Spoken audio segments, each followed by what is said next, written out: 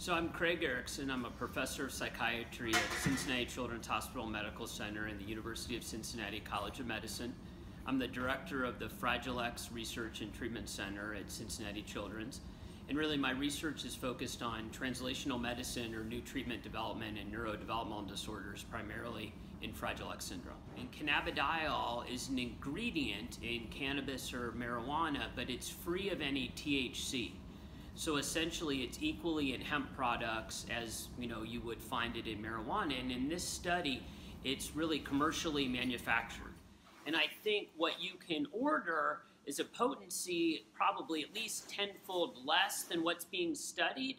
And then the form is different with the transdermal gel that essentially rubs on the skin, is absorbed, and then you're done, versus tinctures that may go in the mouth or under the tongue. So it's essentially not a psychoactive, drug of abuse in any way. It has very limited drug-drug interactions. It has a very well-demonstrated safety profile in this new formulation. Goals are reduction in anxiety, which I think we all know is a very key element of Fragile X, and then potential improvements in communication and other interfering behaviors, disruptive behaviors.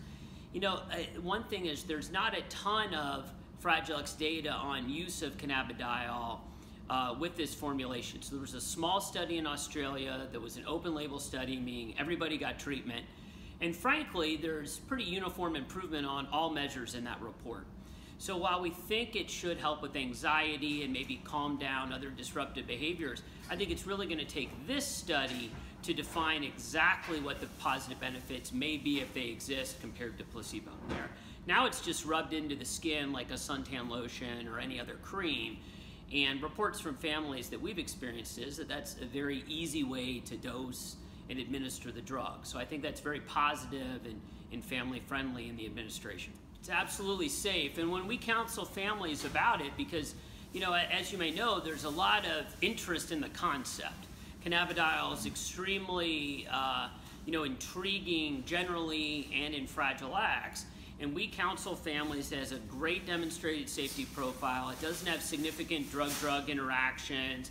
There's no THC. It's not going to have these psychoactive, unusual effects like THC-containing marijuana would. But it's yet to be proven what it does in Fragile X. So the whole project is overseen by the Drug Enforcement Agency, or the DEA. And so, the drug is stored in a safe. It's tightly monitored. It's provided in sealed, containers to families. But there's no concern that if you have that on your person or there are any issues with it, that anyone would be violating any laws in the United States or any specific state. 3 to 17. So I think that's been a concern from family stakeholders and others, that there's not an adult program, and so we end up turning away a lot of families, in particular in the young adult range, who aren't eligible, as this is limited to 3 to 17.